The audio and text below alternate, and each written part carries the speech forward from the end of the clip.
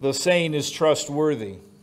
If anyone aspires to the office of overseer, he desires a noble task. Therefore, an overseer must be above reproach, the husband of one wife, sober-minded, self-controlled, respectable, hospitable, able to teach, not a drunkard, not violent, but gentle, not quarrelsome, not a lover of money. He must manage his own household well, with all dignity, keeping his children submissive. For if someone does not know how to manage his own household, how will he care for God's church? He must not be a recent convert, or he may become puffed up with conceit and fall into the condemnation of the devil. Moreover, he must be well thought of by outsiders so that he may not fall into disgrace, into a snare of the devil. Well, the grass will wither, the flower will fade, but the word of our God endures forever. You may be seated. Please pray with me.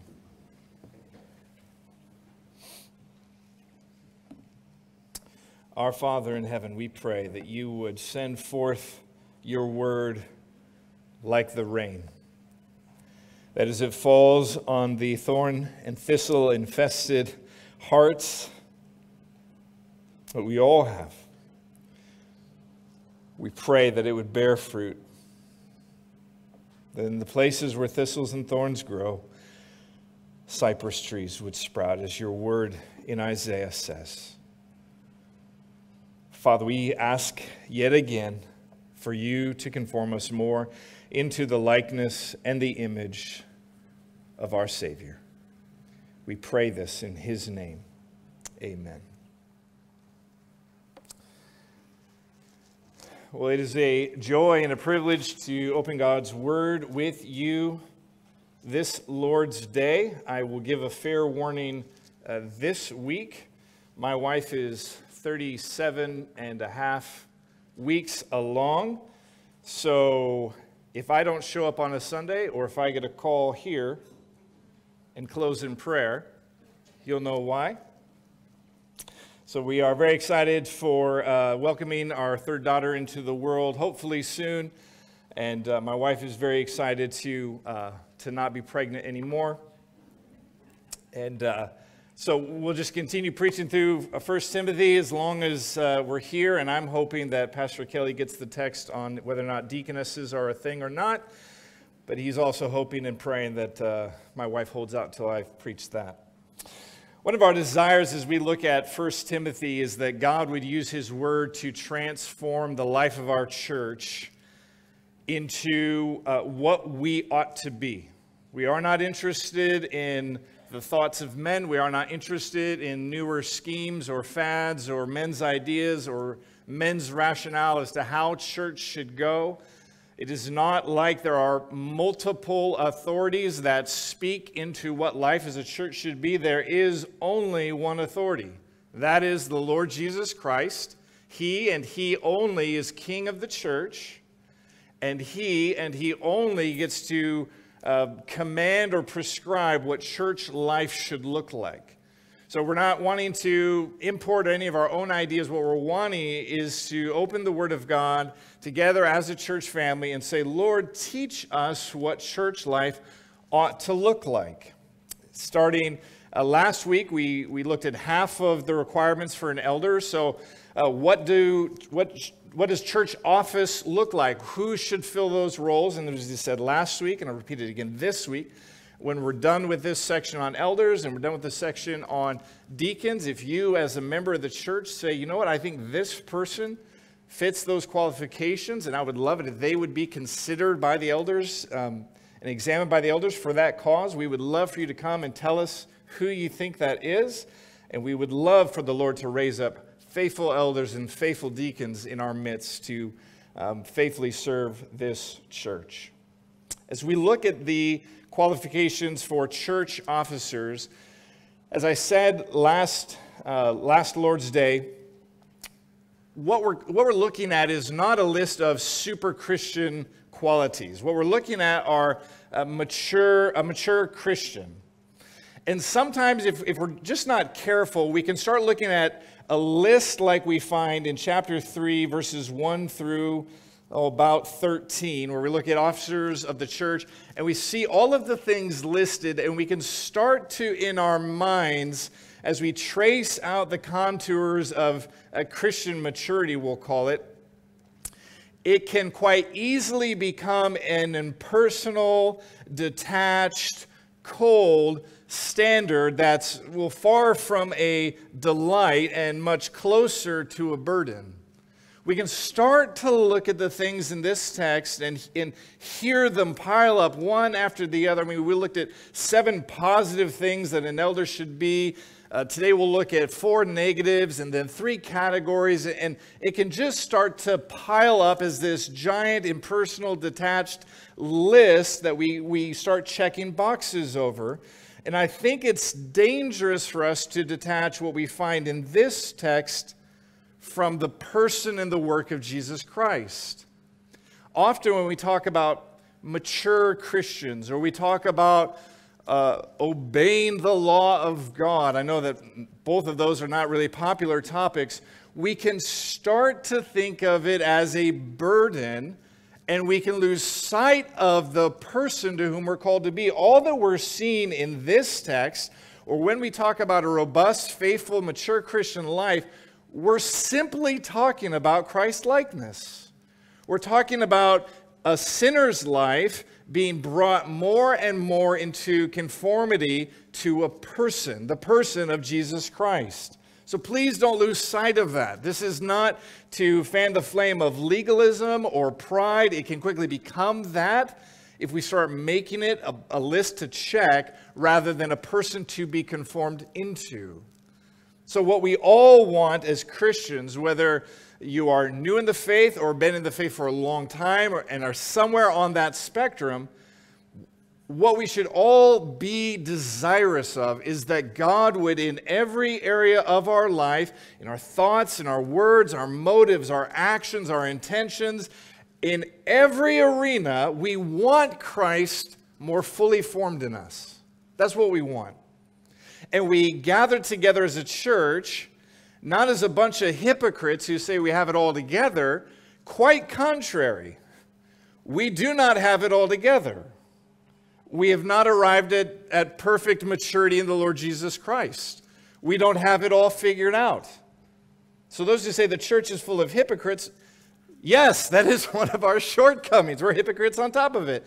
But we all, I trust, here at King's Cross say, you know what? My life is not in conformity, and I greatly desire it to be brought into conformity. And far from a vacation that brings that about, it is hard. Conformity to Christ is difficult, at times painful, at times joy-filled, but difficult too. So keep Christ in the midst of your mind as we're looking at this. Keep, as I believe Paul would have us keep it from Colossians 1:28. He says, him, and he's talking about Christ, him we proclaim. Now notice the outflow of that. We proclaim Christ as a church, warning everyone and teaching everyone with all wisdom. And that teaching, that warning, that proclaiming all has an end in mind. It's going somewhere.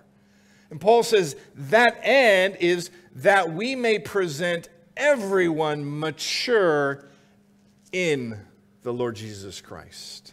That's our goal here at King's Cross. That's why we preach the word week in and week out. We are convinced that God uses his word to change his people. His word empowered by the Holy Spirit, applied to the heart to change us more into his likeness and image.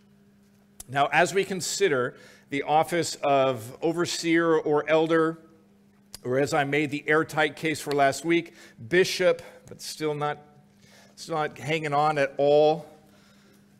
Just continue to ride that dead horse until something comes along. But the oversight, this is our big idea for today. It's the same as last week. The oversight of the bride of Jesus Christ, overseeing that bride, being a church elder, is, yes, a high honor, but it is a terrifying responsibility.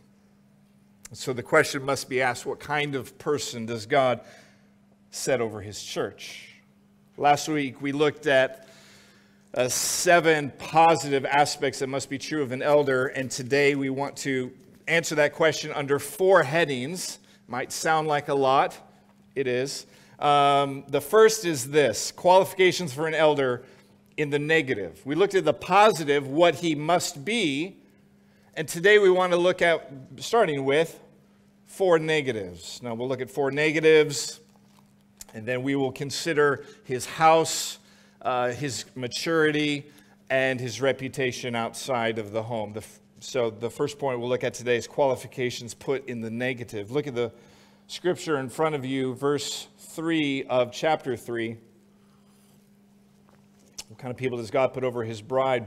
What kind of person does he install in that office and say, "Here is my blood-purchased bride. Watch over her, lead her, guide her, direct her, instruct her." That is a weighty task. Now, what kind of person does he put? Well, first, that kind of a person, an elder, cannot be a drunkard. He cannot be someone who is given to an excess of alcohol. Another way that it's stated under, I believe it's for the deacons, it says they are not addicted to wine. It's the same sense, that they are not those who are given to an excess of alcohol. Now notice, this does not say that they do not drink alcohol. It says that they don't get drunk with it. That's a key difference.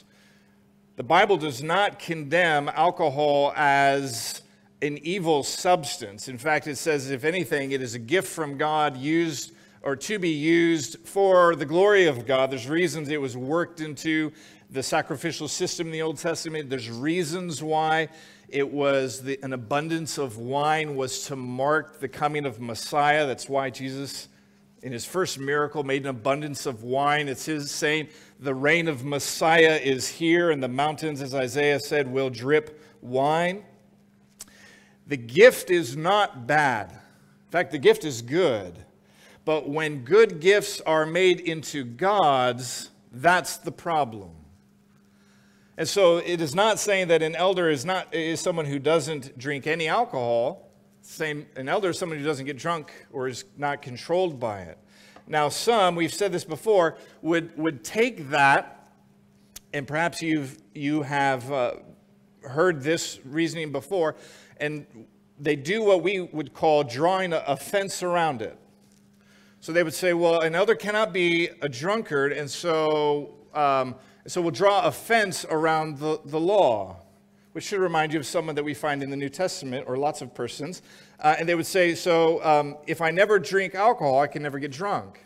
I guess that is a truism. But I think we should be very concerned when we start drawing fences around the law of God. Now, if an individual man says, hey, I don't even want to go there, and that's his own decision, that is his conscience, and he ought to obey that. But I don't think that there should be policies put in place where we draw fences around the law. I mean, could you imagine some of the consequences of that? Some of the folks who would draw the fence around the law or the ruling for alcohol, they don't draw the same fence around the buffet table, right? Do we stay away from food out of fear of gluttony? No, we don't. Do we stay, there are good gifts and they ought to be used in temperance. In elder or mature Christian, in the topic of alcohol and other areas, should show that proper use of a good gift. So he's not to be a drunkard. If he is a drunkard, he is what the Bible calls a fool. Here at King's Cross, we come down very hard where the Bible comes down very hard. And if a man or woman is given to an excess of alcohol or addiction to any substance, the Bible robustly calls them a fool who's intent on burning their own life to the ground. So we don't take a soft view on alcohol. What we're saying is, in this area, he must be watchful, just as any Christian should be watchful. Just as any Christian should take the good gifts of God and enjoy them as gifts and not make them into gods. Anyone who abuses alcohol, the Bible says, is just an utter fool. And that is a grievous sin to be repented of. The second negative quality is that he is not violent. You can see that in the second aspect of verse 3. Not a drunkard and not violent, but gentle. And so there's a negative and a positive here. And I believe in the context, what we're seeing with the use of that word violent, it has to do with physical violence. We'll see verbal violence here show up in just a minute, but he is not a fighter, literally, is the way that the Greek says it. He is not a fighter. He does not use physical force, and I think you could go from physical force easily into physical intimidation. He neither is violent nor threatens violence. You might say, well, that just seems like really obvious.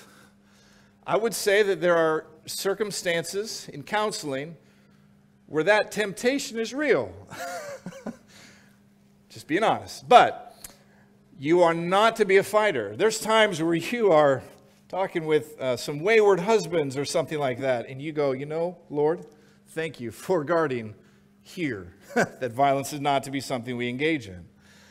They are not to use their bodies to impose or to overpower or to intimidate those around them. That is not the way that Christ ruled. It's not the way that his under-shepherds should rule. They're to be gentle. Now, when you read that word gentle, you might say, like, okay, well, I think we have an understanding of what gentle is. Maybe our minds are drawn first and foremost to Matthew 11:29, where the Lord says, take my yoke upon you, learn of me, I'm gentle and lowly of heart, and you'll find rest. When I think of that, yeah, that's an aspect of it. It's actually a different word, gentle, than the one we have in our text. In aspect, but not a one-to-one. Or maybe you'd think of 1 Thessalonians 2:7, where Paul says that he was gentle among you like a nursing mother. That's certainly aspect too, but again, a different word. In fact, the word that Paul uses here, it's not a word he used in those other contexts. It's quite a unique one. And the sense is, yes, of gentleness, or what we could call strength under control. It's not weakness. Gentleness is not weakness. It is strength properly applied. But it also has to do with graciousness. So if I were to kind of come up with a made-up word, it'd be like graciously gentle would be kind of the sense of the word.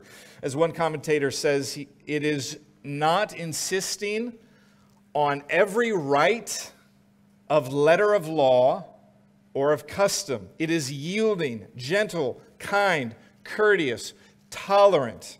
It is the quality of making allowances despite facts that might suggest a reason for a different reaction.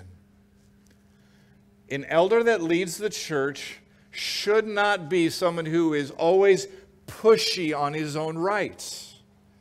And this is just basic to the Christian life, isn't it? Isn't this how Paul says love is defined? Love in 1 Corinthians 13:5 is not rude. It does not insist on its own way. It isn't irritable or resentful. Friends, what we're finding over and over again is not that a super Christian is being described, but a mature Christian. Every Christian is called by God's word to not be a drunkard. Every Christian is called by God's word not to be a fighter or a brawler. Every Christian is called to, like their Savior, be gentle, not a people who insist on our own rights, but are gracious and gentle in family interactions. The church is, among other things, a group of sinners. And what do sinners tend to do towards one another? Sin. And is that easy to deal with? It's not. No one in this room likes being sinned against. but we will sin against one another, and we do sin against one another. Now, what do we need in the continuance of that body life? We need gentleness and graciousness to mark our interactions. You might say, well, why? Well, the first reason would be God has commanded it. And the second reason would be, this is the way that Christ deals with you. Christ laid aside his riches and honors and the things that were owed him to come and put on a servant's towel to serve you. And the call then is for every Christian and the elders to lead the way in this, to likewise don the servant's towel and graciously, patiently, gently live with one another in peace. That is what we are called by God's word to do. Paul will reiterate this in Titus 3 verse 2. Speak evil of no one, avoid quarreling, be gentle, and show courtesy towards all people. It is easier, I was about to say it was easy. It is easier to be gentle when you're not being sinned against. Oh, how difficult it is when you're being sinned against. But that does not negate our call to be gentle with each other. Christians, we are not to be fighters, elders especially so. Especially so. The third negation, or the third negative aspect of an elder, is to not be quarrelsome. If the last one had to do with physical violence, this one would have to do with verbal fighting. An elder should not be quick to draw his verbal sword. An elder should not be a person with that hair trigger on his tongue. An elder should not be one who at the slightest update or alert or whatever give way to vehement warrioring via the keyboard or keypad or however it works. He is not to be a verbal fighter. Now, does an elder fight verbally for the truth of God's word? Yes, he does, but there's a difference between what we would call in English being pugnacious versus being tenacious. The tenacious man, which Scripture calls us to, is someone who says, this is God's word, this is true doctrine, this is the gospel, and I will contend for this. I will lovingly, but I will rebuke for this. I will fight for this, and it will be of a verbal nature. I will get into, hopefully, gracious, but at times very firm conversations for the truth. And I'm not going to back down from it. I'm not going to apologize that we believe the things about God that we believe. That's being tenacious. An elder needs to be that. But pugnacious is someone who's willing to fight over the silliest, stupidest thing. I know stupid's probably not a word some kids are allowed to say. The dumbest things. We'll fix it with that. It's all they'll take away from this sermon is that he said the S word. We are not to be verbally throwing jabs. Is the tongue the most unruly of creatures? Yes. And what does the heart speak out of? The tongue. So what is God calling first elders, and I believe second all Christians? If you read the book of James, it's the same limitation. We are not to be a pugnacious people. Elders firstly, but the congregation as well. We are not to be a people running around the internet getting in fights with each other over the craziest, dumbest stuff. We're not to be a people who take passive-aggressive jabs at each other.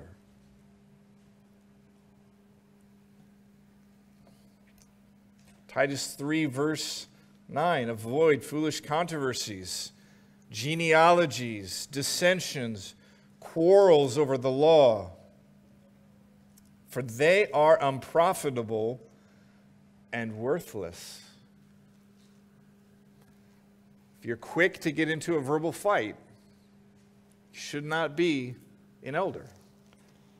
If you're quick to get into a verbal fight, you need to grow in your Christian maturity on this topic.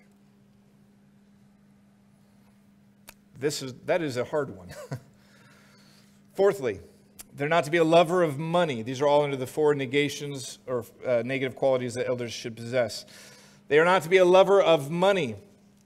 Now, you may think, I'm not tempted to be a lover of money. I don't have much of it. Well, that's not, it might be true. But you can love money and be rich, and you can love money and be poor.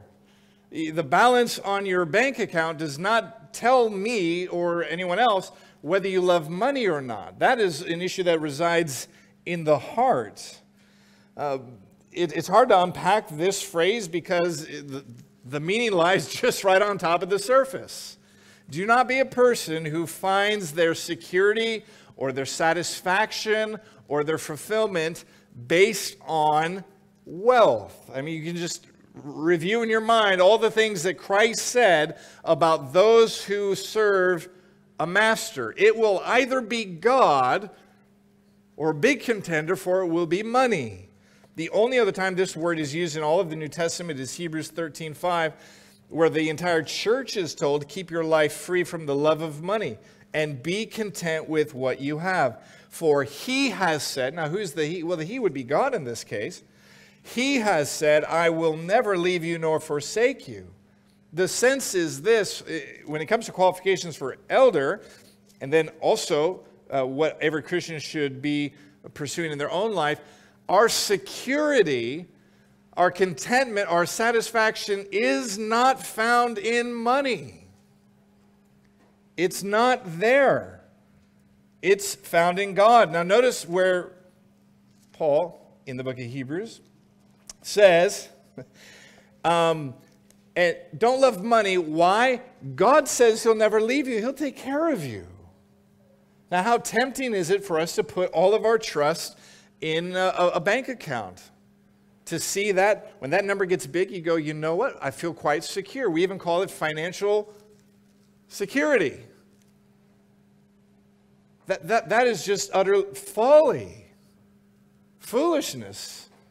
Money cannot save us. Money cannot buy pleasure, contentment, satisfaction. In fact, it can, if abused, lead your heart away from God. Now, can money be used for the great good of God's people? Absolutely. I have been the beneficiary of some of the most gracious, generous saints that I think God has ever put on the earth. There are saints who you can tell by the way that they live. They love blessing God's people. They don't love their money. That should mark every Christian, but especially an elder. There's another aspect to this, and that is that an elder should not be someone who can be bought. You do not want elders making decisions and engaging certain persons in the congregation differently because they're a big giver. That is one of the reasons why I do not have any idea what anyone gives. I do not want to know. I don't want to know. Elders should not rule differently with people because of what they give. That is just, that's sinfulness. James would call that showing sinful partiality. We shouldn't do that. We shouldn't do it. So what are the 4 negations? He's not a drunkard. He's not violent. He's not verbally abusive or contentious.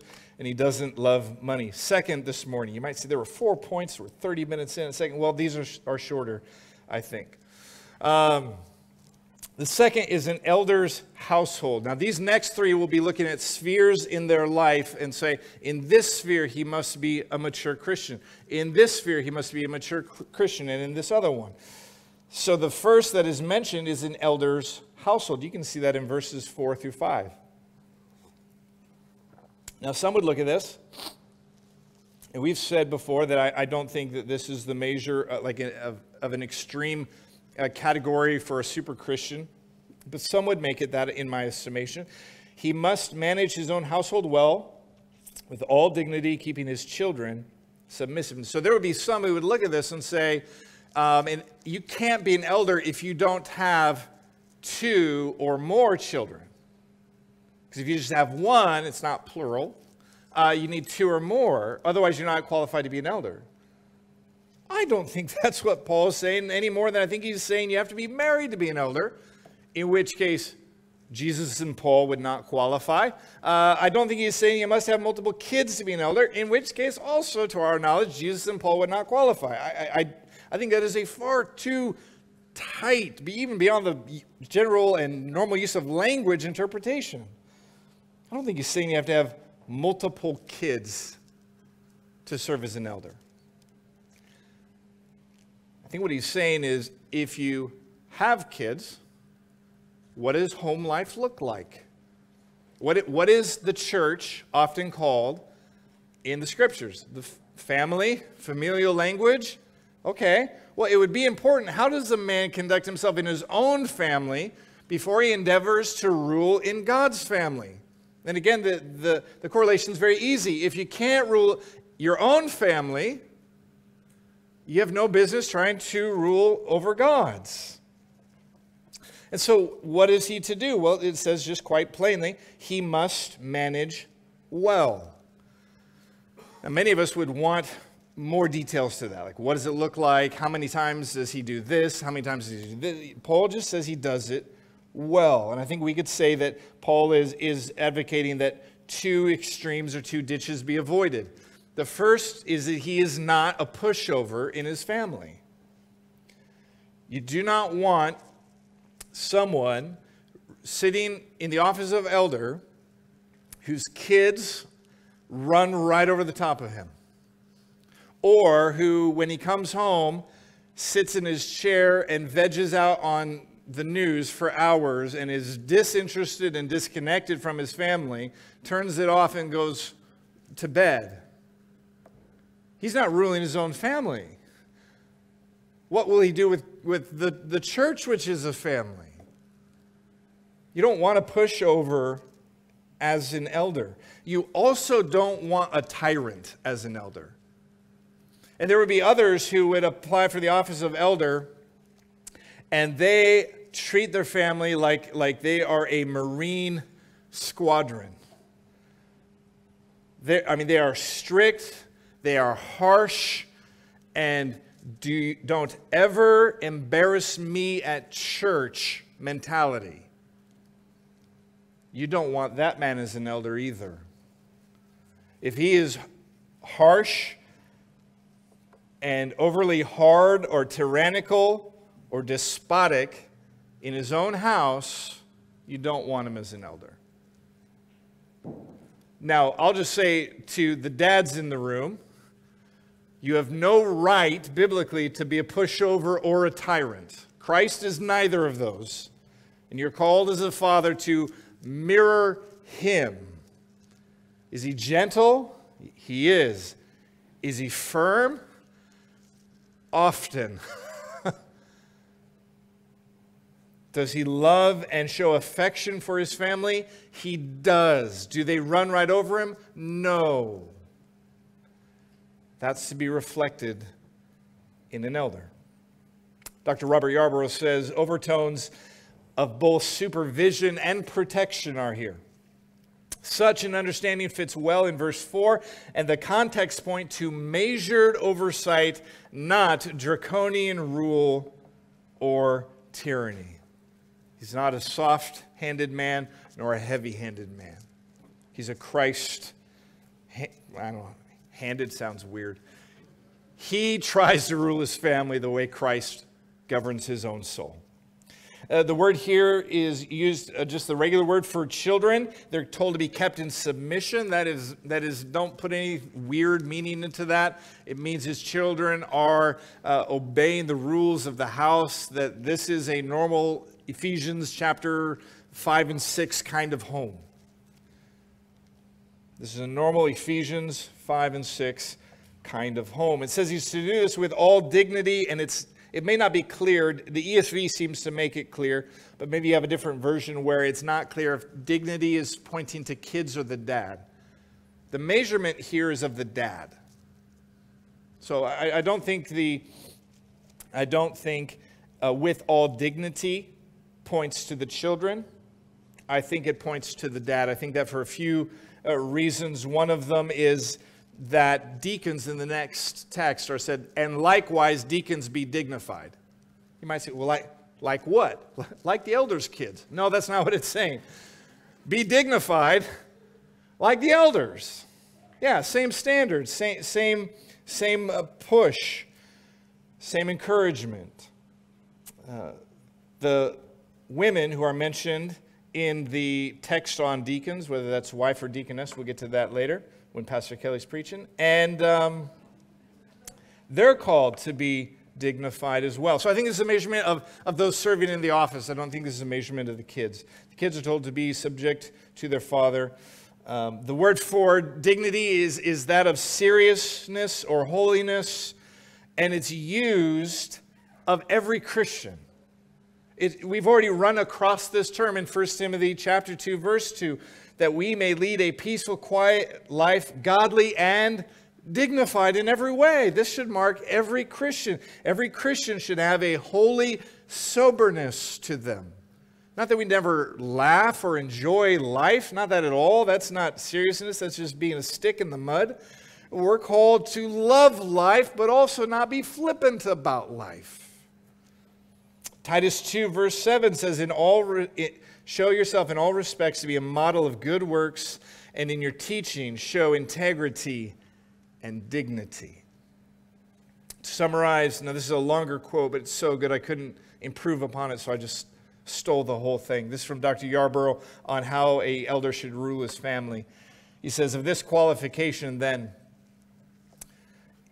is not about a husband cracking the whip at home so that he can bring the same people-taming talent to the congregation. It is rather about the love of a father through the gospel for his people, finding full and authentic expression in real, daily, private life of a father and husband as requisite before he is considered for appointment to shepherding God's flock. Key congregational essentials are exercised first in the marriages and home of church members, or it is sheer hypocrisy to pretend that they exist on Sundays. Forgiveness, care for others, prayer, regard for God's word, self-sacrifice, loving service, respect for others, listening to others, finding joy in what pleases others rather than oneself, making personal changes, and forsaking sin for the sake of improved relations with other family members. In many cases, seemingly endless delayed gratification, and much more. Paul writes to Timothy to cultivate congregations of real life authenticity, not showcases for religious pretending. This requires big men, not little autocrats. You can see why I stole the whole thing. What a description, first, of what elders should be. Second, of what every dad in the church should be. Dads are not to be cracking the whip. Dads are to be faithful, firm, loving shepherds of their home. If you're going to serve in the office of elder, that needs to be there. That is part of mature Christian living. The next sphere, well, actually, before we leave that one, there is a debate I don't want to delve deeply into it. As I've said before, I don't want to get drawn off into Titus's list as opposed to Timothy's list. But many of you have probably heard that Titus 1:6 says an elder's children must be believers. that if you're going to serve in the office of elder, all of your kids must be confessing Christians. And some would even go so far as to say that if an adult child walks away, like if you have 5 kids and one walks away, that you must step down as elder. I do not see that in the text. The word is faithful, which can be, in gospel context, believing. In other contexts, it can be what I would say is synonymous with what Paul is saying here, that they are faithful to their father, that they are respectful. We could have if you want to have a longer conversation on that, you can come and ask me or Pastor Kelly. But I don't see that in Paul's list. I don't see it. It's totally absent in Timothy's text, and I think that there are really good explanations as to how to understand it in Titus's text. Number 3 this morning, an elder's maturity. Verse 6, he must not be a recent convert, or he may become puffed up with conceit and fall into the condemnation of the devil. So Paul says he cannot be, and you'll even recognize the term, he can't be a neophyte believer. He can't be brand new to the faith. And that also, I think, lends itself that this isn't a super Christian list. He's saying that you're actually going to have some younger believers who, by God's grace, are showing tremendous sanctification, and you might be tempted because of either their zeal or church need to plug in someone sooner than he should be plugged in. And that really is at times a temptation in the church. You get a young man who's been saved, showing great strides, maturing in Christ, doing well in all of these categories, and the temptation can be just to plug him right in. He's been in Christ 6 months, and let's put him over something. No. We shouldn't do that. We should let time and faithfulness build. Now, does Paul say exactly how long this must be? He doesn't.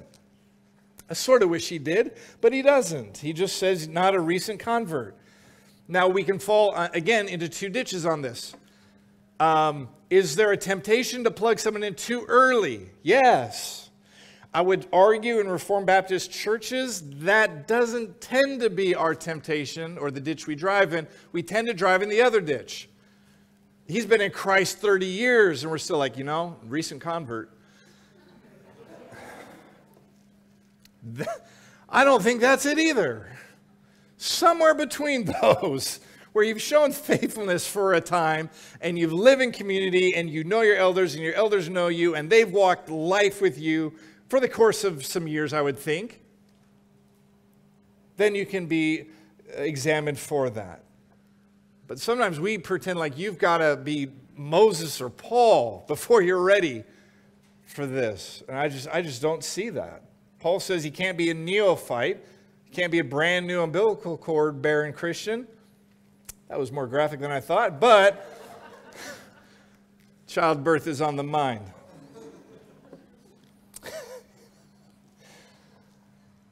He must be mature. Let's just move on. Why? Why is this to be? He'll fall into condemnation. Now, it's not real clear in the text. It says he could be. He'll fall into condemnation. He'll become puffed up and fall into the condemnation of the devil. Is that the devil who's condemning him, or is that the same condemnation that the devil himself is condemned with? I don't think it's the devil condemning him, though we know he's the accuser of the brethren, and that could work. But I think the answer is in who became puffed up with conceit and was condemned. Well, the devil was. He thought he was hot stuff and was condemned by God for it. Sometimes you plug a young man into ministry and he gets a taste for early success and admiration. He can't handle it and becomes puffed up and is condemned just like the devil would be. That's a grievous warning, isn't it? That we not let praise go to our heads. That's why I have faithful deacons who keep that from happening. They tell me all the time I'm not a big deal. It's a mark of their office. They love exercising. So, number four, an elder's reputation. Look at verse 7. Moreover, he must be well thought of by outsiders, so that he may not fall into disgrace, into the snare of the devil. An elder must not be one thing at work and another thing at church. An elder, if you have a outside employment and one of your coworkers comes to church and you are embarrassed by that or feel like a sink in your stomach, is like, oh, they're seeing me here and they're used to seeing me there. That's a problem. That's hypocrisy. It's one of the reasons why, like when I came here to King's Cross 6 years ago, they required two recommendations from non-believers that I worked with. So I had to go to one guy who said he would never darken the door of a church and said, can you fill this out? And another lady who was a Buddhist and said, can you fill this out? And it is important to us that you aren't one thing at work and another thing here. We did the same for Pastor Kelly. When Pastor Kelly was an elder 5 years ago, we asked, who do you work with? Give them this. We want to know. Now, does that mean that you're never condemned by or ridiculed by the world? No. Like, if you're a faithful Christian and you believe some of the stuff we believe, there will be people in the world who don't like that. That's not what it's asking. It's a guard against duplicitous, I think that's the right way to say that, living. Are you a jerk or a cheat at work? Are you verbally abrasive to your coworkers? Is that just for elders, though? No, that's for every Christian. I pray that if someone from your workplace came here, you'd be filled with joy and exuberance rather than that sinking feeling of like, oh man, I'm going to have to explain some stuff. We hope that that's not a mature Christian. Why is this a guard? They would not fall into disgrace in the snare of the devil. The lie that you can be one thing out there and something different here needs to be died to by every Christian, especially of elders. That you could be one way in the world and a different way here. That is hypocrisy. That is a grievous sin that we must all strive to avoid. That, in brief summary, I know it doesn't feel brief at this moment, is how God, through the pen of the Apostle Paul, paints what an elder should be. And I want us to, on this side of it, look at two applications for this. The first is that we should pray and plead with God to raise up more such men in our church to serve in this office. We think that this is an absolutely indispensable office for the church, that the health of the church depends upon it, and we should, by prayer, seek the Lord that He would do this. I can't tell you the grief that I have seen in other ministers that I know and love when they have a lack of men to serve with. It is absolutely discouraging for them. It'll run them into the ground. We should pray that God raise up such men. So that's one application. Be praying that God does this. The second is that we should all be striving to these things as mature Christians. We should all not grow complacent. I'm very concerned when I hear Christians take an approach to their sanctification like some classes in college and seminary that I had. I don't know if you've ever had a college professor who in the syllabus on the second page said, here's what you do for an A, here's what you do for a B, here's what you do for a C, here's what you do for a D. If you're aiming for an F, get out of my class. So they had, it's called like a contract grade. And you would just say, hey, if you wanted a B, it's a 5-page paper rather than the 10-page paper for the A. And there would be those who would say, you know what, I'm just going to aim for a middle-of-the-road grade. I'm not going to bust it this semester to try to aim for this. And I get really concerned, desperately concerned, when Christians take that approach to their life. I'm okay being a B- Christian. I'm not great here or there, not great here or there, but, I cut above some and worse than others. That should not be our approach. Our approach should be striving for Christ-likeness with gentleness and graciousness for one another. Like, that's where we should be growing. And so, in a loving way, confronting one another on things like quarreling. In grace. Why? Because you're annoyed? No. Because you see it as a sin that is holding a brother or sister back. We should grow in these things. We should strive in these ways with each other. We should encourage one another to these ways. Not just rebuking, but encouraging one another as each day goes, that we would not be the same place in our sanctification a year from now as we are today. Shouldn't we want to grow in these things, church? We should want to strive for these things. Because it makes you a 5-star Christian as opposed to a 4? No, because this is what our Savior is like. Because we want to be like Him. Because we're grieved by the sin that we see in our own life. And we want it to die. And we want to live to Christ. That's why we should want to grow. Please don't divorce your life of growth and sanctification from the person and work of Jesus Christ. I know it almost makes nonsense to say that plainly, but we do it. If you want to stop growing, say it a different way. Say, I am close enough to Christ. Thank you. I don't want more. And you hear what a horrible thing that is. If we love the Savior, we should want to be conformed more into His likeness and image. Are we going to fail at this? Yes, a whole lot. Is there abundant grace and mercy and strength for the pursuit of Him? Yes, there is. But please don't round off the corners of what God calls us to. Don't excuse it away. Don't redefine it. Don't rename it. Strive after Christ in every area of life. And by His grace and by His Spirit, you will look back over the years and you will see growth. Sometimes we get so microscopic, we look at, the last hour. You're like, I am not growing in the Lord. Well, not measurably in that hour, maybe.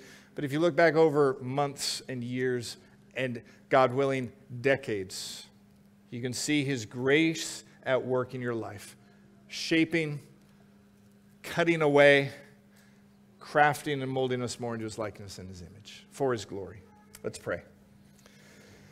Father, please be at work in our lives to shape and mold Christ in us. Father, none of us can make it through that list without seeing areas where we fall short.